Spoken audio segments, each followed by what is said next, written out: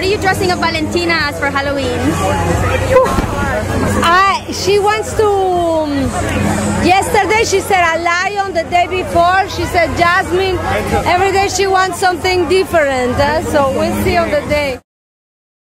Is there a Latino filmmaker out there that you're dying to work with, besides of course the people you worked with on this film? Oh gosh.